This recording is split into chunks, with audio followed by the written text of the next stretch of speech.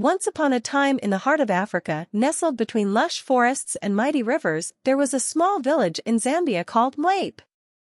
The villagers of Mwape were known for their harmonious way of life and their deep connection with nature.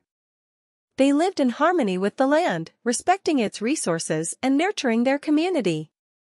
In Mwape, there lived a young boy named Kofi. He was curious, kind-hearted, and filled with a sense of adventure. Kofi loved exploring the wilderness that surrounded his village. From a young age, he was fascinated by the legends and stories passed down through generations about the mystical creatures and hidden treasures that resided deep within the forests. One day, Kofi overheard the village elders talking about the legendary golden lion, a creature said to possess incredible wisdom and powers. It was believed that whoever could find the golden lion and win its favor would bring prosperity and abundance to the village. This news ignited a spark of curiosity within Kofi's heart, and he knew that he had to embark on a journey to find the golden lion. With the blessings of his parents and the support of the villagers, Kofi set off on his adventure. Armed with a small backpack filled with supplies, he ventured into the dense jungles that stretched far and wide.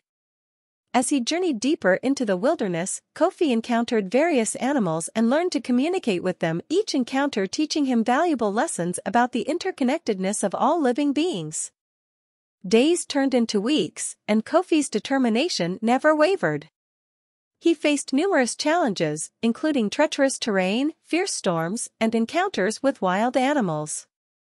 But Kofi persevered, fueled by his unwavering belief that the golden lion awaited him somewhere in the vast wilderness. Finally, after months of relentless searching, Kofi stumbled upon an ancient cave hidden deep within the heart of the forest. The cave seemed untouched by time, covered in vibrant moss and guarded by towering trees. As he cautiously entered the cave, a warm golden glow enveloped him, and there, in the center of the cave, stood the majestic golden lion. The golden lion, whose eyes sparkled with wisdom, greeted Kofi with a voice that resonated with the power of nature. The lion recognized the young boy's pure intentions, bravery, and love for his village. It revealed that the true treasure lay not in material wealth but in the preservation of the land and the unity of the community. Overwhelmed with gratitude and newfound understanding, Kofi thanked the golden lion and pledged to protect the village and its surrounding wilderness. He promised to share the wisdom he had gained and inspire others to live in harmony with nature.